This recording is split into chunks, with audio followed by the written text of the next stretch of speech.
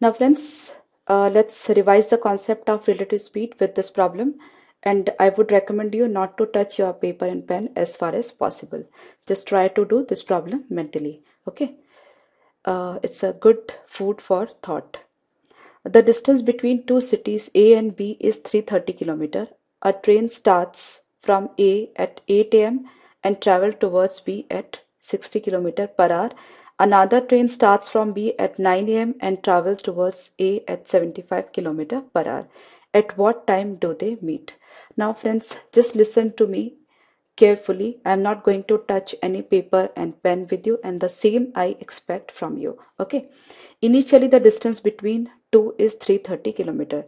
Now just see carefully. The first train is starting at 8 o'clock. So before the other train starts at 9 am, it might have already covered up 60 km. Okay.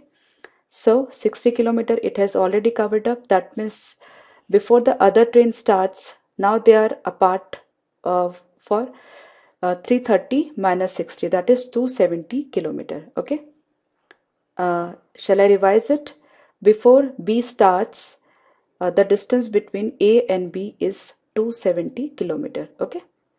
Now friends, every hour A is getting closer to B for 60 kilometers, and B is coming towards A at the rate of 75 km per hour.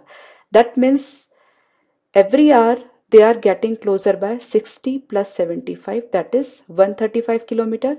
So to meet, they need to cross 270 km. So every hour 135 km. So to gain 270 km or to cross 270 km, they just need 2 hours. Okay.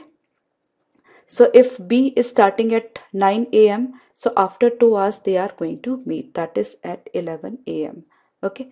Friends, you might have observed that I didn't touch any paper and pen to solve this problem. Okay.